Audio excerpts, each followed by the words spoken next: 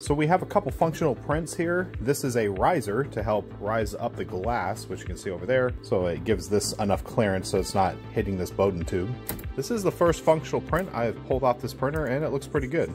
Now keep in mind, I did slice this using Orca, as I'm not too fond of the Creality slicer. Also, another part that's probably worth getting is this thing. This basically makes it so the door can extend a little bit further, because right now the door goes to here, but I would like for it to go a little bit further so I have more room to work inside here. I got the top all done and installed. There's some venting up here. I will be doing a lot of PLA printing, so I wanted to make sure we had some venting up the top. As we can see, the door swings all the way now,